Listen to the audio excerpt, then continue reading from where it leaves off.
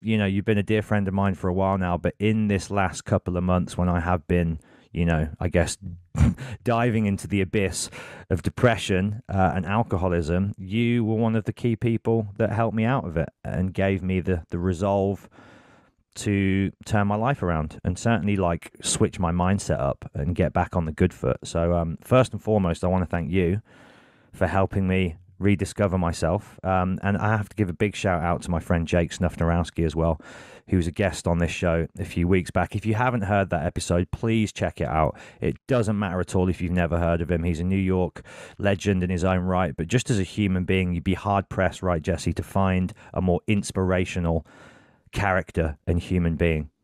Yeah, you could write a book about that dude, and he's just a total sweetheart. But he definitely put you up against the wall. It was like, called you out on your shit. I loved it. And you were like, all right, fair deal. I love it. But that's what friends do. To me, there's no effort in that. This friendship, there's no effort there. I mean, I'm just being who I am to you because that's who you are to me. And I think that's how friendship should be. It shouldn't be something that takes so much effort. Friendship is a beautiful thing because it's a two-way street. I know you definitely do the same for me.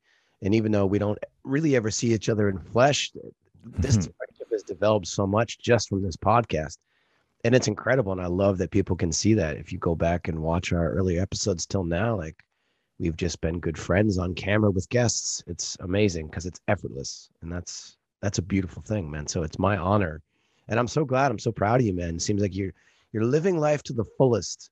Just take the alcohol out of the equation. And I think a lot of people have this misconstrued notion of, and I'm not sober, but I have definitely reduced alcohol to a afterthought in my life.